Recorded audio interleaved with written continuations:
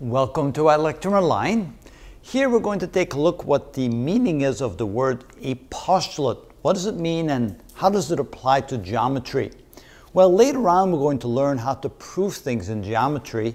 And so in order to be able to prove something, we have to start from somewhere, something that we know to be true, know to be self-evident.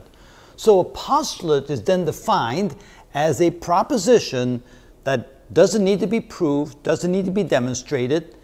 It is simply considered to be self-evident. So that's like a good starting point.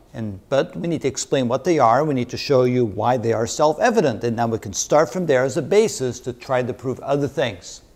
So it's basically a truth that is simply accepted. We can look at it.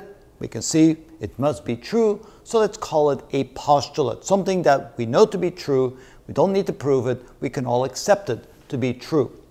A postulate serves as a starting point for deducing and/or inferring other theorems, other facts, proofs, deductions, or other postulates. So again, it's a good place to start. We know this to be true. It is self-evident. We don't need to prove it, and we can build up from that understanding to try to prove other things or show other theorems to be true. And that's why we need postulates. It's a good place to start. So we'll go ahead and show you about 10 or maybe 11 or so postulates from which we can then try some exercises on how to apply those postulates to try and prove and show other things, at least to get a good understanding why we know certain things to be true. So here we start with postulate number 1 on our next video. That's how it's done.